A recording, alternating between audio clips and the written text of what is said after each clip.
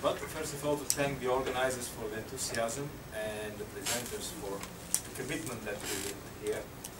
I just want to put this into a context, guys, when you're watching that and watching the presentations. I mean, the blended learning or online learning or using technology in learning or new ways of learning, all these things are not anymore whether we should go, whether we should not go, or whether we should do a little bit and so on.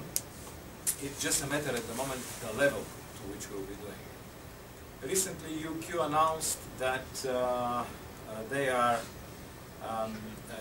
establishing their MOOCs, units on MOOCs, which is a very, very big statement of where things are going. So we are getting into a very competitive space, and in this sense, finding the right way of how we do that is crucial.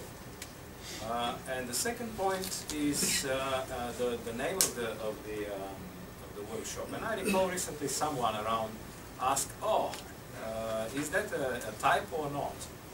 And I said, no. The people are actually interested in the pedagogical side. So we all have iPads, but not all of us, including myself, know the right way of actually achieving the maximum pedagogical value of it, maximum learning output and efficiency and making things better for students.